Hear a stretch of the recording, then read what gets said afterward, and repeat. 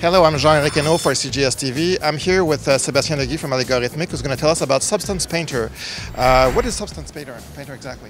So Substance Painter is the new kid on the block. It's the new software tool that we released about less than a year ago. It's a 3D painting application dedicated to game developers mostly and 3D enthusiasts, and it's been a tremendous success so far. We're super happy, and went from 0 to 20,000 active users in less than 12 months, wow. Which might be actually the fastest start in ever in the history of computer graphics. So we're pretty. It's very impressive. It is impressive, and even to us actually, we were not expecting that. We were hoping for something, because I mean the first test we've done with it, and the people we've shown it to at the beginning, they were super enthusiastic, but turning that enthusiasm into something that actually sells, it's something different. So we made it, and we're very happy. The community is super happy, so it's a win-win.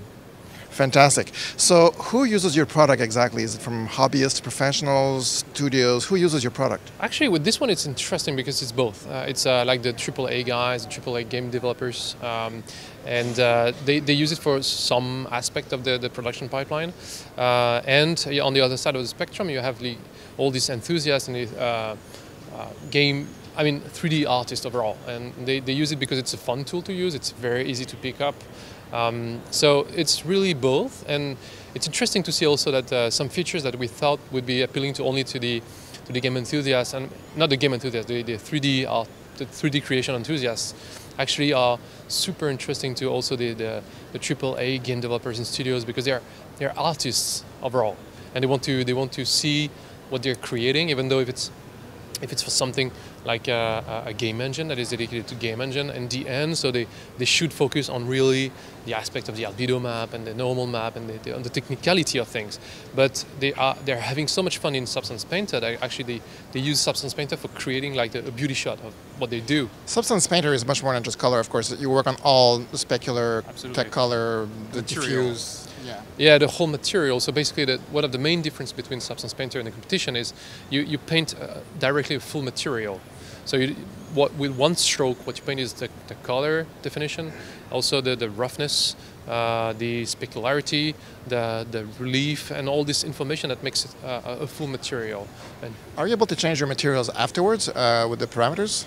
So yes, if you use it in some way, yes, you can do that. And actually, under the hood, it's a completely non-linear tool. You know, we liked it. We know Substance Designer, our previous product, and still current product, obviously. But we're all about non-linear processes and parametric approaches. So everything you do, every action you do in Substance Painter is actually recorded. So you don't know it yet, and it's not exposed that much yet. But it's a complete vector painting application.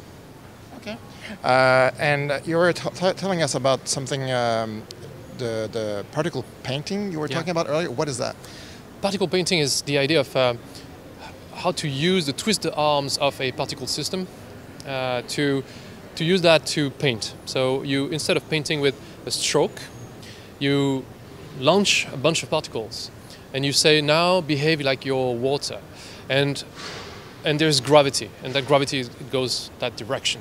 So when you throw these particles onto an object, it will basically follow the shape of the object and follow down and leave traces behind. So, and exactly, gravity will help, and it will take into account all the little details. And for you, it will draw like the stains that you will have to draw by hand. Without it. Well, forget Angry Birds. This looks a lot more fun. So thank you very much, Sebastien. This is Ernault for CGS-TV.